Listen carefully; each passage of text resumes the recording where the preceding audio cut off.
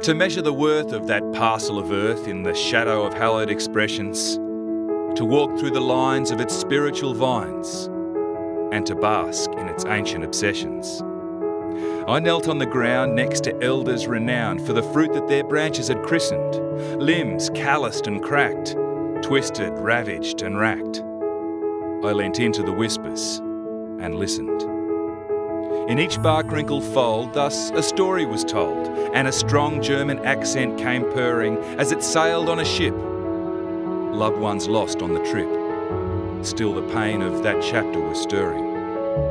Though it led to the theme of this Nardenberg dream, something famous emerged to inspire, something brave in the soil, made of honour and toil, something sacred that rose from the fire.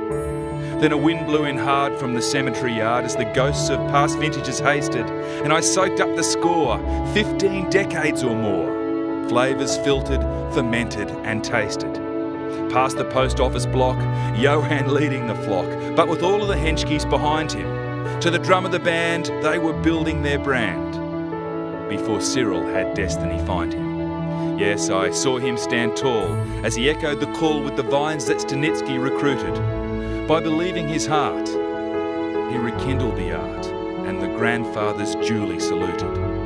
Now the jewel and the cape, the definitive grape, had the ancestors raising their glasses to the pride of their place, to the great hill of grace, to the class of all masterful classes. And their palates inhaled what the world now regaled with a depth of undoubtable brilliance.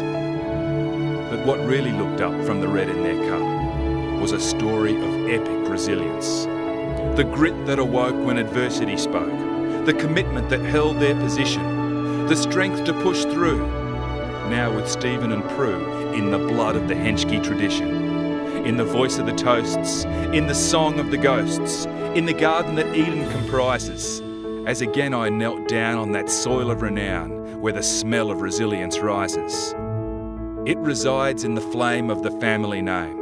It's engraved in a vision expanding, where the rising sun shines on exceptional wines, in the spirit of vineyards outstanding.